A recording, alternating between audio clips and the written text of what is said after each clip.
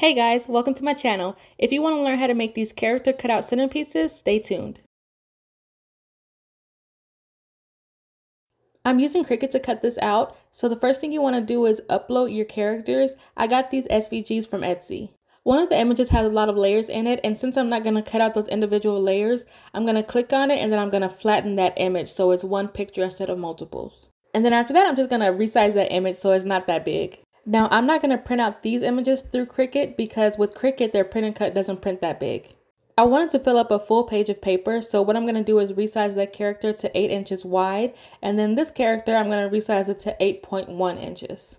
Now we're going to offset those images. This is the part that I'm going to actually cut out with the Cricut. So you want to click on offset, and then you want to offset it 0.33 inches. This is going to add a border around your image. Now I'm going to change the color of the background image to match the color I'm going to cut out. Once I finish with that one, I'm going to repeat the steps with the bingo character. So I'm going to offset it at 0.33 inches, and then I'm going to change that background to blue. Now that I've done that, I'm going to move the characters, and I'm going to actually hide those images because, like I said, we're not going to be cutting those out. Now we're going to take these remaining two images and duplicate them.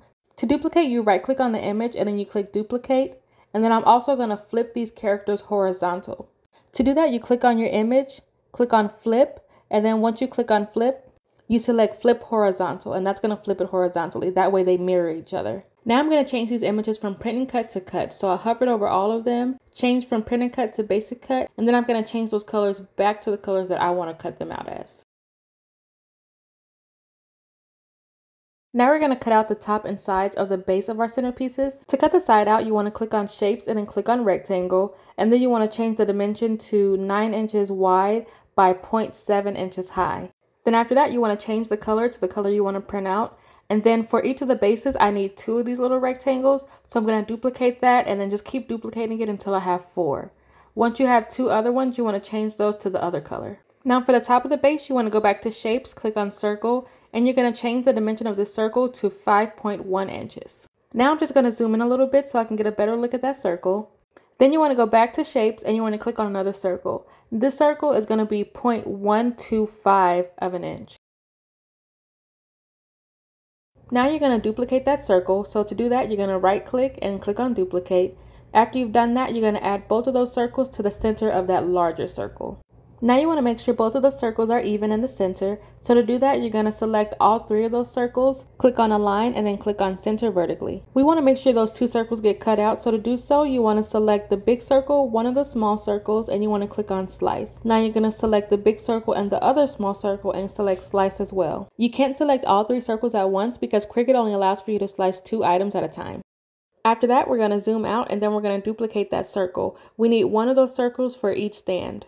Once we do that, we're going to change the color just to make sure we cut out 1 of each color. And then that should be all of our images. So once you finish that, click on make it. And then I like to scroll through just to make sure all my images are showing up. I have a Cricut Explorer too, so that's what I'm using to cut these out. So to do so, I'm going to click on browse all materials. Then I'm going to type in glitter because I'm going to cut these out in glitter cardstock. So once you find the glitter cardstock, click on that. Then you're going to cut it out. These are the colors I'm using. I'm using a bright blue and then I'm using a copper color. Because we're using cardstock, make sure to use your light grip mat and not your regular grip mat. This is going to allow for everything to peel off super easy. Now you want to go ahead and load that mat onto your Cricut and then you're going to cut everything out.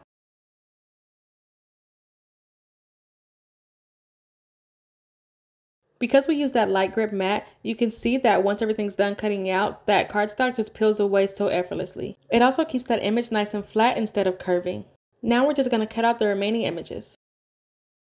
Since we didn't print our character images through Cricut, we're going to print them through Canva. Select create a design and then do 8.5 inches by 11 inches. Now we're going to add our images. So I'm going to select bingo, add a page, and I'm going to select Bluey. Next, you want to crop the image until it's as close to the character as it can possibly get. After that, we're going to resize our image. So I drag the corner of the image until it's 8 inches wide. After that, we're going to repeat the step with the next image. You want to crop it. This one's a lot wider than the other one, so we're going to trim it down. Now we're going to resize it. This one we're going to drag until it's 8.1 inches in width. Now we're going to duplicate our pages. So click on the duplicate button at the top of the page and we're going to mirror that image. To do that, click on flip and then flip horizontal. You're going to repeat the same step with the next character, duplicate it, and then flip one of those images horizontally. Alright, and then after you're done with that, you should have 2 images of each character. One of them should be flipped horizontally though. The next step is to save everything, so click on share, then download, then we're going to print it out. I printed them out on cardstock. I chose 65-pound cardstock. Since I didn't use my Cricut printing cut, I have to cut these out by hand, so I just took some regular paper scissors and started cutting everything out. I sped this part up, but I'm actually cutting really slowly. I wanted to take my time to make sure I cut everything out. Now that everything's cut out, it's time to put our centerpieces together. The first thing I'm using is this pre-cut foam tape. This is going to give a 3D look to our centerpieces. I used about 9 pieces for the Bluey cutout and 12 pieces for the bingo cutout. To apply the tape, I turn the Bluey character over and then I peel off one side of the backing and then you peel off the other side of the backing. It's double-sided. I like to stick it onto the arms, the tail, the legs, and the ears, and then I stick the remainder in the center. Next, we're going to stick that image onto our cutout. So you want to make sure you center it as best as you can. It doesn't have to be perfect. And then after that, I just press on those foam pieces to make sure they're glued down.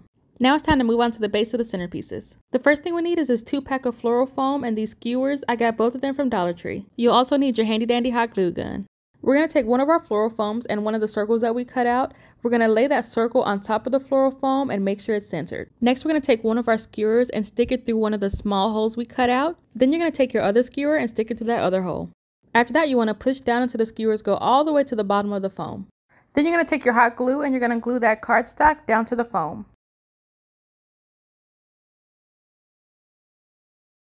After that's done, you're going to take one of those rectangular strips that we cut out and you're going to hot glue that to the side of the base.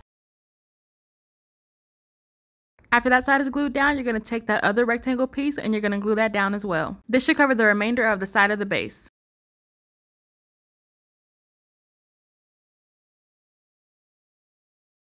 Now it's time to glue that cutout onto the base. You want to take your hot glue gun and glue about halfway up both of the dowels.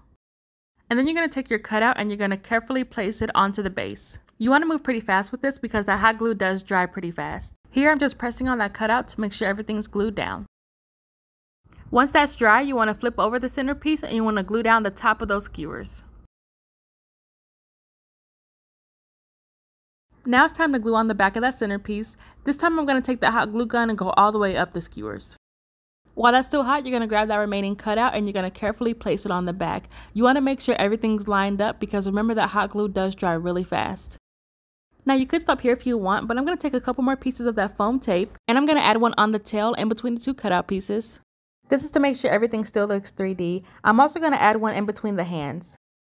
And then this is our last step. The best thing about these centerpieces is that they're double-sided so you can look at it from both sides. These are going to look so cute on the tables at my son's party, y'all. I'm so excited. Let me know what you guys want to see next and don't forget to like and subscribe. Thanks for watching. Bye.